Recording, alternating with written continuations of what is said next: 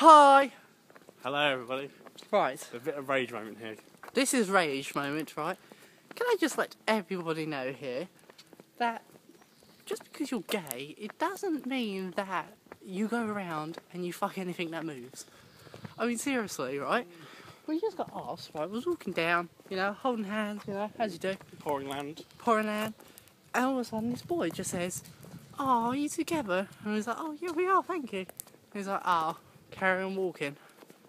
So, he seemed like a nice lad.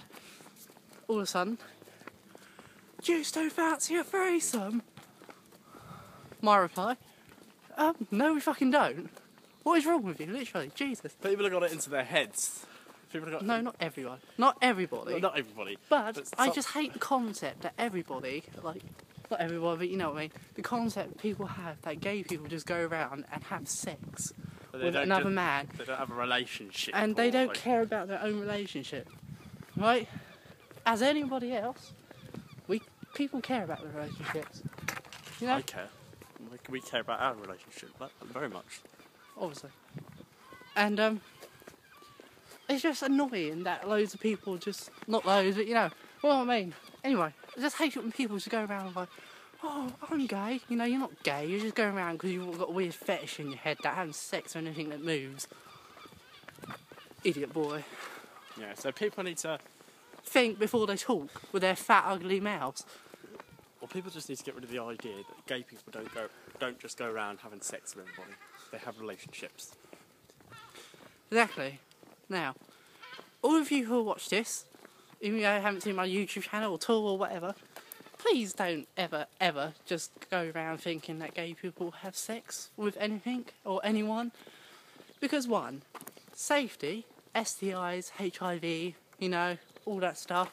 You do get all that stuff from having sex and unprotected sex. It's the gay people as well. Don't just go around doing it.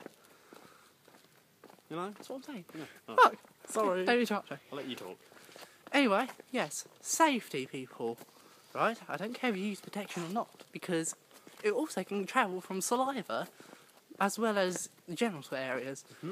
So please, you know, think before you go around. You need to know the person, know the history, if you're actually going to, you know, make a move. Second of all, you shouldn't really just go around doing that kind of stuff anyway. I mean, one, that makes you a slut. Or a hooker.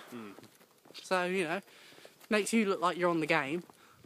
My hair's awful today, I'm sorry. Don't worry about your hair, my love. And, like, it's just not right, you know? And, you know, three, relationships are relationships for a reason. When you see a couple together, you don't just shout, You want a threesome? Can we do it together? No!